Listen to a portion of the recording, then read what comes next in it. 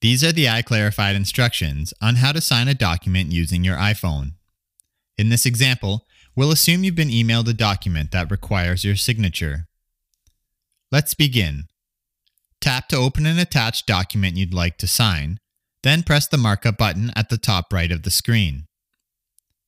Tap the Add button at the bottom right, then choose Signature from the pop-up menu that appears. Use your finger to sign your name on the line, then press Done.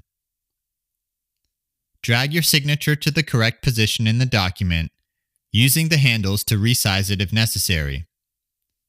When satisfied with your positioning, exit markup by pressing the markup button at the top right. You can then tap the Share button at the bottom left to save, print, and share your signed document. Or you can tap Done to quickly email it out.